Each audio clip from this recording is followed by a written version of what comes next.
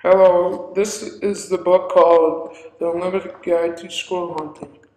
The book is a good book for beginners and it tells you a lot about their habitat and what to use to kill the squirrels, such as 22 and 410.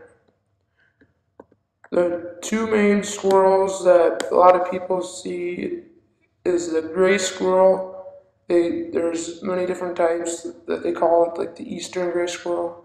The red squirrel is a big squirrel and it's bigger than the gray, but it is seen mainly, in the Midwest a lot more than any other place.